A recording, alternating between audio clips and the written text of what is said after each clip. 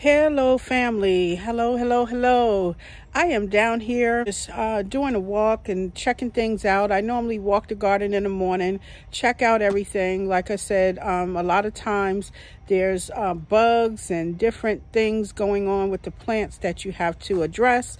So that's what I normally do in the mornings. So I came down to my melon area yesterday to water, and I noticed that I had a situation that I haven't experienced before. As you know, we are new to gardening and we are a new channel. So this is our full first garden season. So there's a lot of different things that, of course, we haven't experienced yet.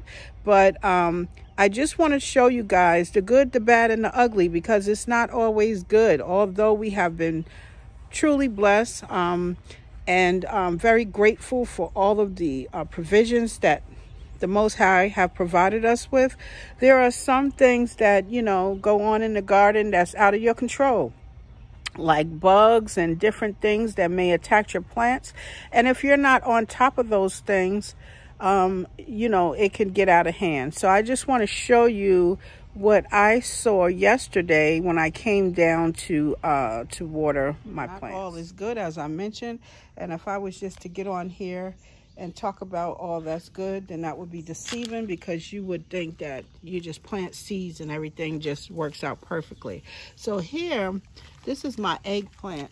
I realized on my eggplant I found some type of poop on here, so I'm not sure what kind of bug it is, but it is eaten into my eggplant. I'm trying to move the leaves so you can see, and there's a few of them on this particular plant that has been affected by this. They're eating on the eggplant. Really attacked that one.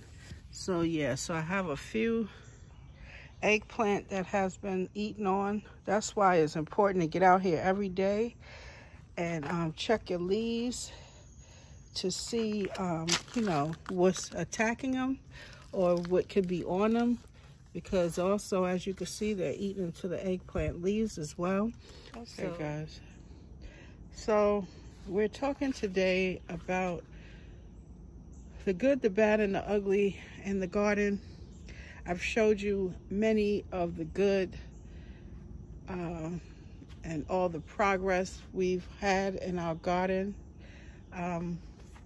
But I also want to make sure that I let you see some of the bad and ugly. So birds have been eating on my corn. So as you can see here, they done broke open the husk and started eating all the kernels off of the cob. And this happened with quite a few of them.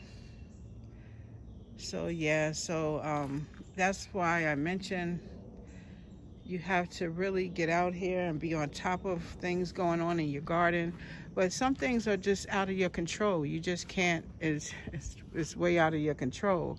Because what was happening is the last couple of days we've had some severe rain, and I haven't been able to get out here and check the plants. And so there's a few things that took place that was definitely out of my control, such as that with the corn. So as I mentioned, I have been posting a lot of the wins that we've been having in the garden thus far. But I also want to be realistic and show you, be transparent and show you some of the things that have not been going too well. Over here, I just cut this watermelon off of the vine, but I wanted to show you one of my yellow flesh melons split open. And I believe that was due to all of the rain that we've had. So yeah, so this one I was really looking forward to, because I've never tried the yellow flesh melon. And then this was one of the ones that was just about ready. So yeah. But in any event, we are blessed. We have been having a lot of success in the garden this year for our first garden season. So this is not to complain at all, but just to guys to let you see that, there are some things in the garden that are out of your control. And then there are some things that are within your control that you just have to stay on top of to prevent damage and things of that nature. So we do have 2 more of the yellow flesh melons here. And I'm just gonna see if we can get those to a full size where we can try them. So still thanking the Most High for all of the wins and even all of the losses, because those comes with lessons. So yeah, thank him for all the provisions that he provides. And we thank you for joining us and tuning into this video. Please like, subscribe, and comment. What were some of your challenges this year that you faced in your garden? What I noticed yesterday also when I came down here is that one of my cantaloupes started to split. This was one of the larger ones that was almost ready, as you know, ready to pick, and it started splitting, and on the bottom of it started to decay. So I did some quick research to find out what could possibly cause this. And I found that, you know, they say it could be caused by many different things. The first thing that I found when I was doing research, it said inconsistent watering could cause this. Too much watering can cause it. They also mentioned lack of fertilizing can cause it. I believe they said nitrogen. Lack of nitrogen could possibly cause this. And it was a few other things. Oh, temperature, drastic temperature changes between the day and the night. Oh, I don't know where you're located, but here in Georgia, Zone 7B, we have been having a lot of inconsistent weather. We had a couple of frosts into the summer.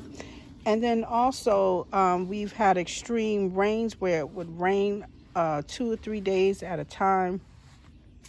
So it could be excessive water, but I'm not really sure of what it is. But in any event, I know that I am going to have to cut this one off and part with this one today in order to give the others that are trying to come in the opportunity to do well.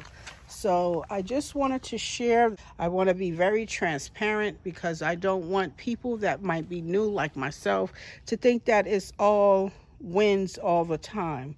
And as I mentioned, you know, you also have to be mindful and be very on top of, you know, your plants and things, because there's a lot of bugs and different things that attacks the plants as well. And if you're not out here regularly monitoring and paying attention to what's going on, you can have some losses that way as well. So today what I'm going to do is go ahead and cut this one off, fertilize this with my potassium calcium tea that I have made, which consists of, it was banana peels and orange peels that I soaked in some water for about 2 weeks with a top on it. I have to add some more water, so I'm going to be using this mixture here to fertilize all of my melon plants today. Because melons are heavy feeders, they do require a lot of fertilizers and things like that. So I'm going to be using that to fertilize my melon plants today. But in the meantime, I am going to go ahead and cut this off the vine, trim the vine up, and feed it. So drop a comment below on some of the challenges that you have faced in your garden this year. Also, have you ever seen or experienced any splitting in your melons? Please drop it in the comments below. We would love to hear from you. Okay guys, so this is that cantaloupe that was splitting in my garden. I brought it inside, cut it in half.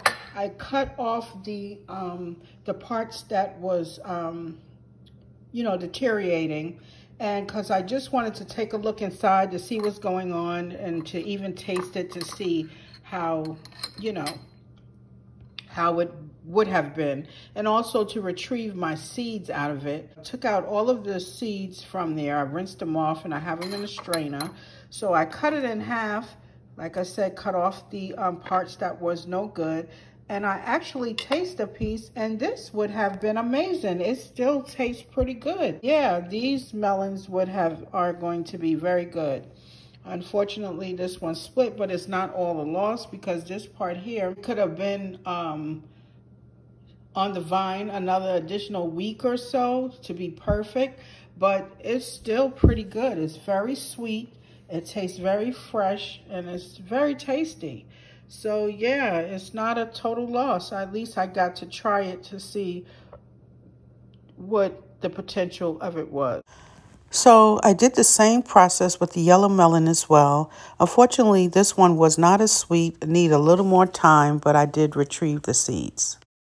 We want to thank you guys for watching. Please like, share, and subscribe, and become part of the Sow and Grow family. We look forward to seeing you in the next one.